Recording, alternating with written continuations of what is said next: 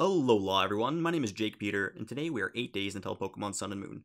In this video, we will learn about which Pokemon I'd like to have on my Pokemon Sun and Moon team. To note, I will be playing Pokemon Sun first, so I will not be choosing any Moon exclusive Pokemon. First off, I'll be picking up Rowlet as my starter. I've always been a grass type kind of guy, and I'm not faltering here, and he'll be staying on my team of course. Second, I'll be picking up Alola Ninetales, probably my new favorite Pokemon of Gen 7 looks-wise. I've already been a big fan of Ninetales, but this ice concept and new color palette really excites me. Thirdly, I'll be trying out Pick-a-Peck. As a woodpecker, it looks really cool, and for being the bird Pokemon of this generation, it's bound to be interesting enough. It evolving into a toucan for its final evolution just makes this even cooler. Can someone say Fruit Loops? Picking up our fourth spot is Mudsdale. As soon as I saw him announced on a trailer, I knew it was going to make it on my team. There's just something so majestic about horses, and having a ground type will help with those pesky electric Pokemon. Turtonator brings up our fifth spot. Do I even really need to explain myself?